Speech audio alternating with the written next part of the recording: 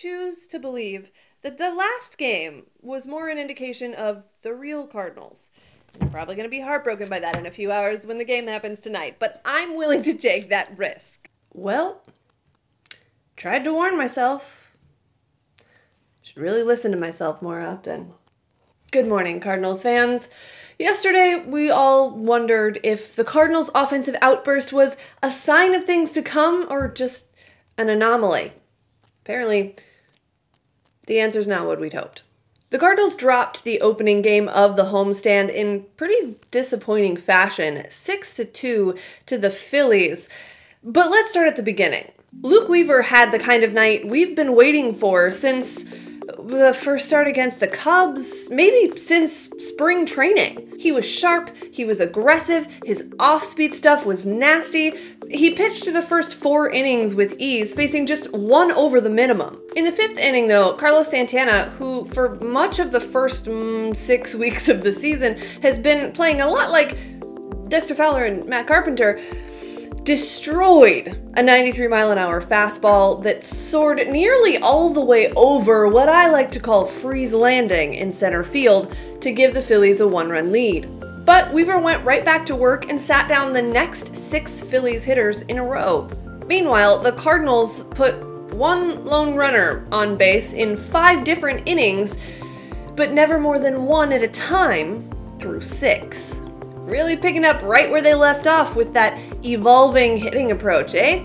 A couple of Philadelphia base runners in the 7th would push Luke Weaver's pitch count to 97, and there was really no reason to try to push him beyond that at that point in the game. So his day was done after giving up just 1 measly run and striking out 6. In the bottom of the inning, the Cardinals started to rally after a leadoff walk by Dexter Fowler and a double by Matt Carpenter. Yes, those 2 guys led the charge for this attempted comeback, and that forced Phillies starter Vince Velasquez out of the game.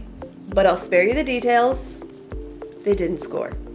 And now, here's your weekly reminder that Jordan Hicks is just 21 years old, very underdeveloped, and he'd never pitched above A-ball until this year. I say that to preface this. Jordan Hicks had a rough inning. A leadoff single was followed by a bungled fielder's choice where Hicks tried to go to second to get the leadoff runner, but he was too late and everybody was safe. Then a blooper to left field loaded the bases that were momentarily almost cleared with a line drive to center that scored 2 more Phillies runs.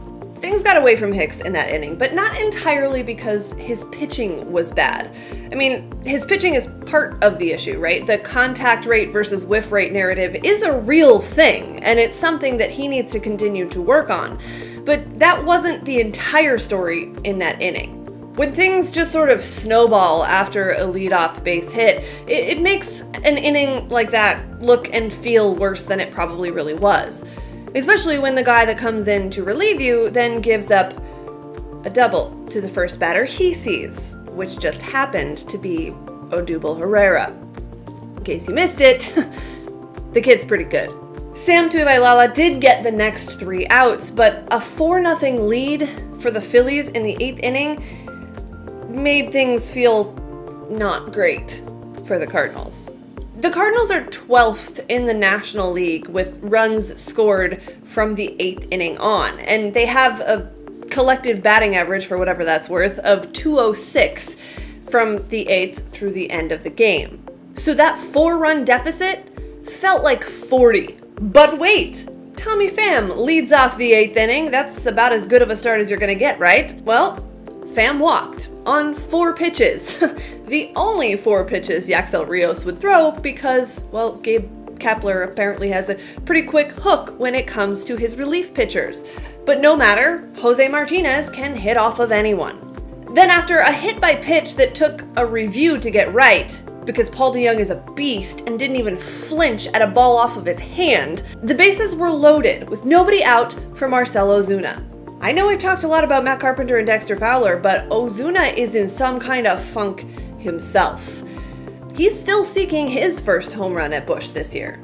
Yes, still seeking, because in that instance last night, Ozuna hit into a force out that scored a run and cost an out. Dexter Fowler didn't fare much better in his next AB, as his soft grounder resulted in Martinez getting thrown out at the plate. A Jed Jerko single cut the lead to just 2 runs, and then came a minor but sort of major moment in the career of Mike Matheny when he pinch hit Harrison Bader for Matt Carpenter against the left-handed pitcher. Now, since Bader flew out to the warning track in right, it'll go down as a failure. But that decision was almost a philosophy shift, at least in the moment, for Mike Matheny.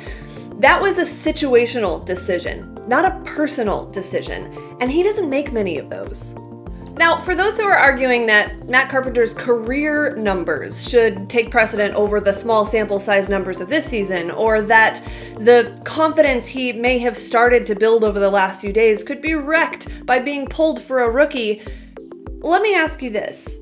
What happens to that slow-building confidence if he doesn't come through in the clutch there? I mean, based on this season's numbers, not his career numbers, but this season, what he's doing right now, batting under 200 against lefties, while Harrison Bader is hitting over 300 versus lefties. If Matt Carpenter fails in that scenario, how does that help his confidence?